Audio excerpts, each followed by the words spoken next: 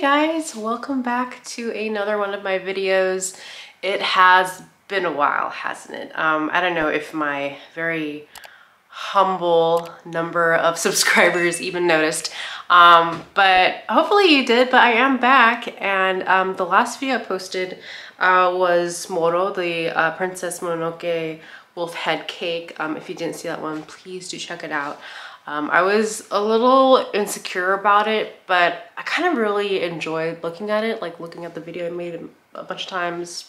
I just fell in love with it, even though I was doubting myself the entire time because it was really rushed.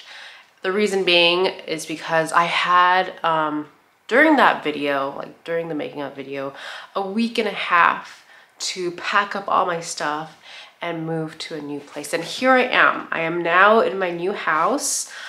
We didn't buy a house. I mean, we're based in LA. That's like impossible to do unless you're like a trillionaire. But we are in my new house and I'm so happy. But yes, I am back and I'm ready to show my next cake. I already finished it in like the past 2 or 3 days or equivalent of. And I'm excited to show you. If you click this video, you already know what it is, but it is Yubaba from Spirited Away. She has a very particular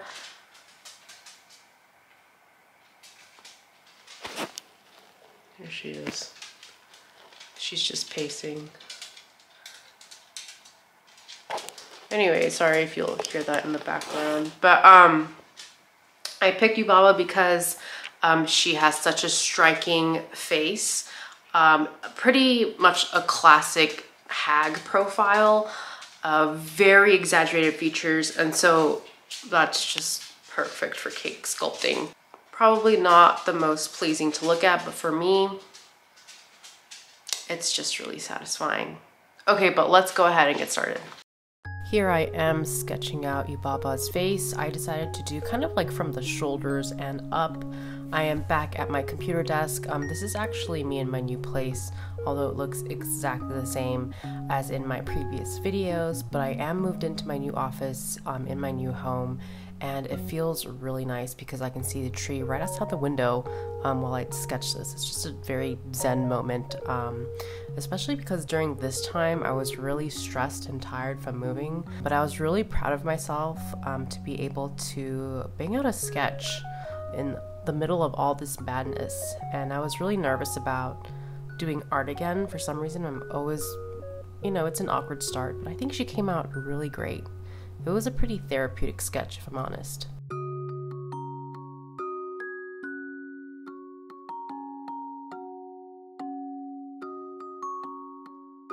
And here I am in my new kitchen. First step is to make all of the materials. I'll be going through it a little bit more in detail compared to my past few videos, just because it's been a while. And it'd be nice to show you guys kind of the step-by-step process of how the whole thing comes together. And so the first thing I need to do is to make modeling chocolate in all the different colors that I need. I usually need a lot of white in every project that I do. I feel like it's a good base color to have, and it's always used to mix with other colors, so I always make sure to make a ton of it. And this is a mixture of candy melt, like melting chocolates, not actual chocolate, but candy melts that you can usually buy at Michael's, and I mix that with corn syrup and melt it all up in the microwave, and it comes out in this clay-like consistency that makes it perfect for sculpting with. I also made a lot of blue for her dress. She has 2 shades of blue, so this was a good color to start out with, and I would mix, you know, other shades into it so that I'd have 2 different colors in the end. I also had some leftover scraps from previous projects. This light pink that I'm pulling out will be used to make her skin. So since it's too pink right now, what I do is I mix it in with some white, and then you'll see me also mix in some of like a golden color, and that'll come out with more of a actual skin tone, or at least like an anime skin tone that you would expect to see.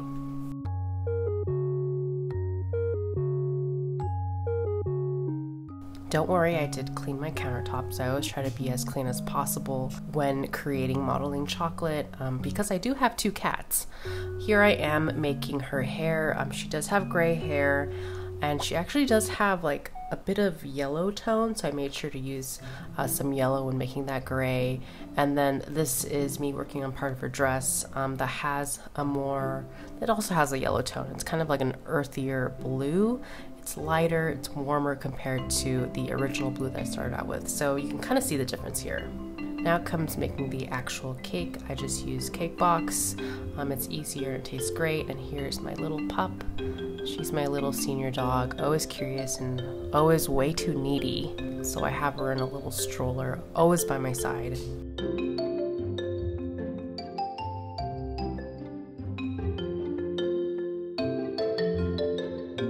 But yeah, I make the cake according to the instructions. I always make sure to sift the flour mixture that comes in the box, just to make sure that there's no lumps, especially when I'll be adding food dye, and make sure that there's no like white spots in the batter.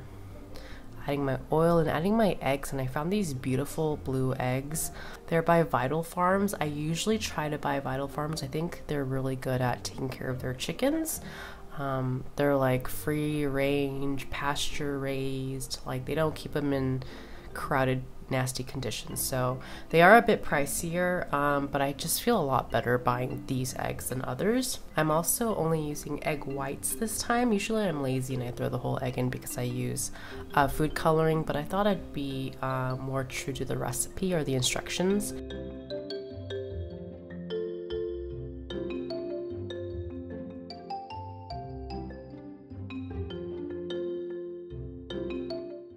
And I'm also adding almond extract because I wanted some flavoring in the cake and not just make it like a plain white cake. I wanted it to be just a little bit more interesting, and I love the flavor of almond. For the inside, I decided to just go with blue. I didn't think she needed any crazy different colors inside. I just wanted to kind of match the color of her dress, and so I thought I'd just go with blue. I prepped 4 bake pans, but it turns out I only needed 3, so I ended up just washing that 4th one.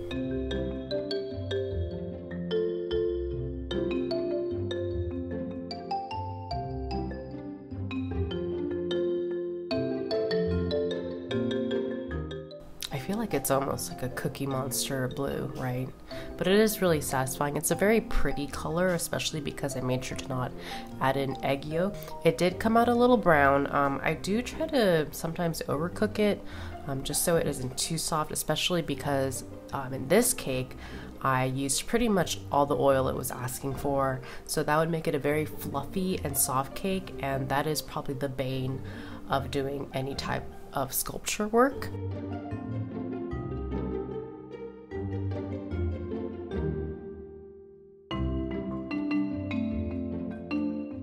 I then frosted the layers of the cake, and I also did some very light sculpting. I didn't want to sculpt her out too much.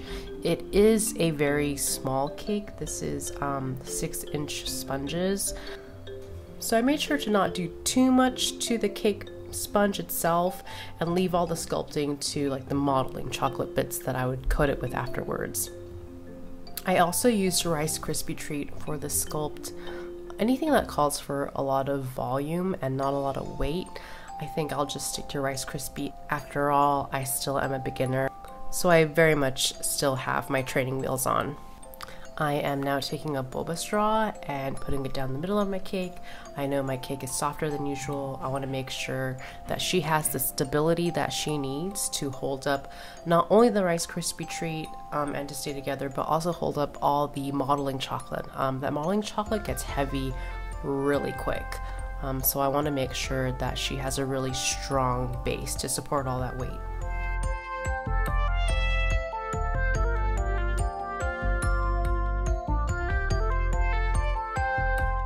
This is where I get nervous because she reminds me more of that Reverend from Sleepy Hollow than Yubaba, but let's carry on.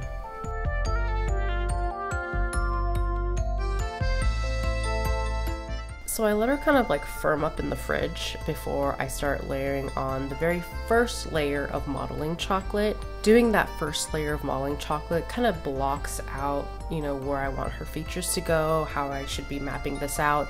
But it's also great to kind of have a layer to secure that crumb coat and cake that I just made.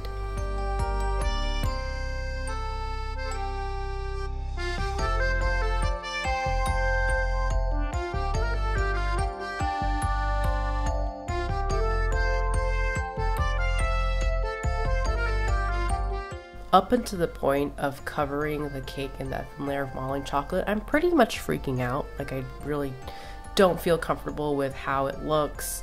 And it really is all about trusting the process, and the process can take a very long time.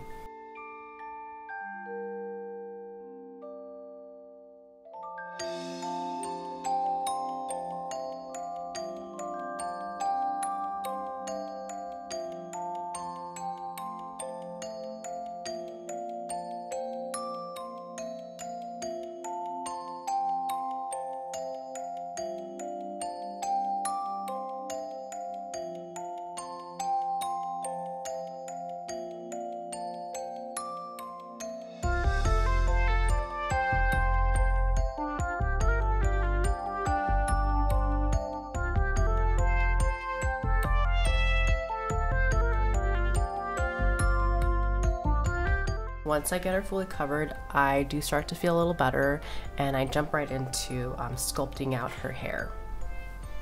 I do wish she had bigger hair, but I just kind of ran out of material and I didn't have enough to make more of that gray. I do live a lot farther to Michael's, which is where I usually get all of my supplies. So I've been having to rely on my ever so sweet, loving, and kind husband to pick it up for me. So I didn't order enough as I should have, unfortunately, but I think the effect is still there. After the hair, I start working on her face. I knew that this was going to be like the fun part. Sculpting pretty and sculpting cute.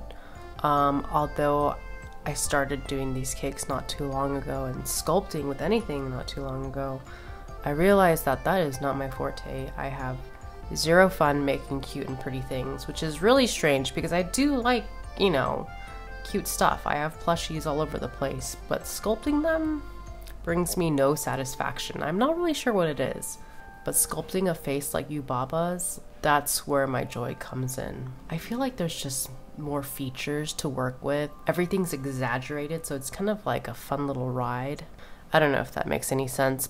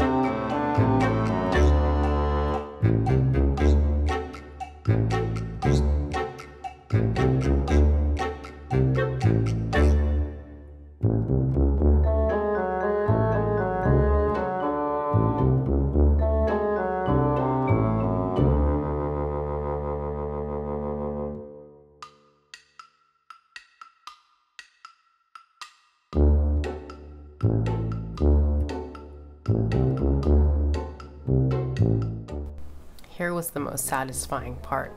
her giant wart in between her eyes. It's kind of like the final piece of the puzzle. And then I went in and did some painting for depth. And here she is.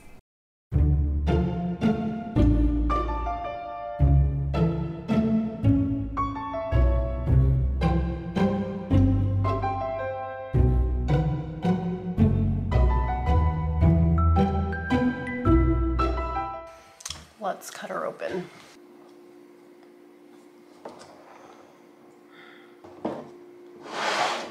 I don't know how to do it, like where to attack. I'm trying to avoid the Rice Krispie that's like in her head, but I do want like a big substantial piece, so I might just kind of like do that sideways cut that I usually do to take out a chunk instead of like a perfect triangle piece, if that makes any sense. Okay, let's do this. Okay, so she was incredibly difficult to cut. I think my fridge is a little too cold. There is a really thick layer of modeling chocolate and I really struggled. So apologies for the very awkward scene that you're seeing right now.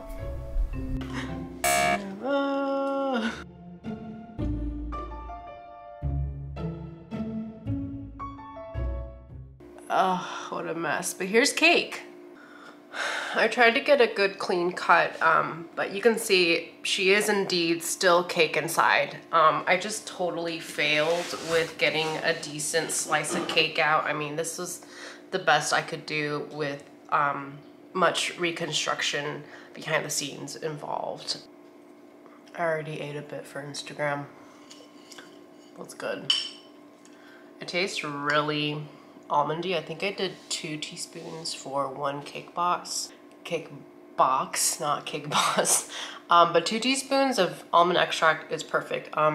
It's almondy, and if you make the cake green, then it's pistachio, and no one will ever know the difference. So good.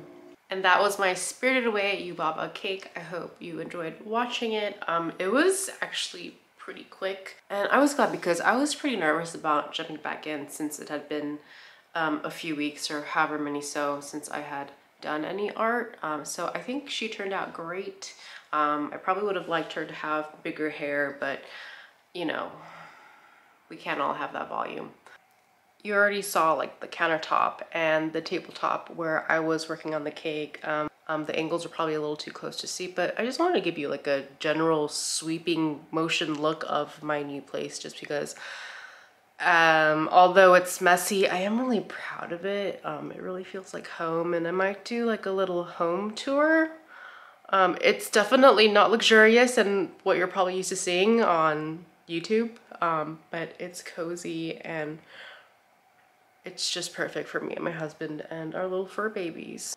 Here is that dining nook. We got this very cheap table off of Amazon. All hail corporations. And here is Jelly. Say hi. Hi. Oh. There's that rug from Joanne that I'm obsessed with and is on the seat for some reason. But yeah, everything's pretty misplaced right now, so patience please. Here's that kitchen island. It's big, it's beautiful, and no matter how many times I try to clear it off, I always just dump clutter on it. And our taste of more Halloween. But yeah, Halloween is upon us. It is August. Well, when I upload this, it's probably September. But this little guy was from like a Mexican grocery store for $2, so whatever you're paying for artwork like this, it's definitely overpriced. But yeah, here's our kitchen. Here's my new workspace, I guess you'd say. This is a portable dishwasher. It is awesome. It is very luxurious to have and very impractical if you have more than 2 human beings in your house. And our living room, a fireplace, I know. And then our backyard has a big patio that's filled with boxes right now, so more Halloween. I just really love it. Making a cake in a new space was also really fun, so hopefully I'm able to start pumping these out again because you know how fast I am at uploading videos, right? But anyways, I might show you more of the house later when everything's a bit more set up. We have lots of things to still put up and organize and clear out, but hopefully you'll be interested in looking at that. I know I always am. But I will catch you guys in the next video. I have another anime cake in mind, so if that excites you at all, stick around, subscribe, like, and ring that bell, and I will see you guys next time. Bye.